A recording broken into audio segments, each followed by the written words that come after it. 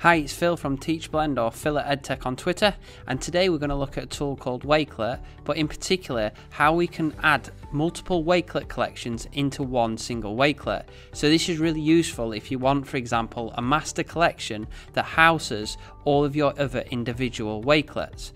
Let's say, for example, you're a teacher and you've made multiple Wakelet collections about a topic. Say you're a maths tutor and you've got Wakelet for fractions, Wakelets for multiplication, addition, subtraction. What you could do is you could create a master Wakelet that then houses all of those individual collections. So let's go ahead and have a look at how we do that.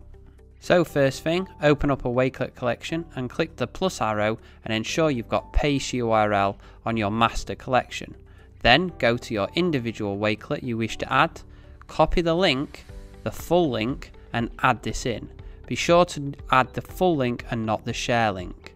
Then click save and exit and you'll be able to test out to see if your collection is working. As you can see, I've added multiple Wakelets into this one. I click on and there you go, I have got an embedded Wakelet. I hope you found this useful. Please like and subscribe to Teachblend and follow me on Twitter at Phil at EdTech. Thank you.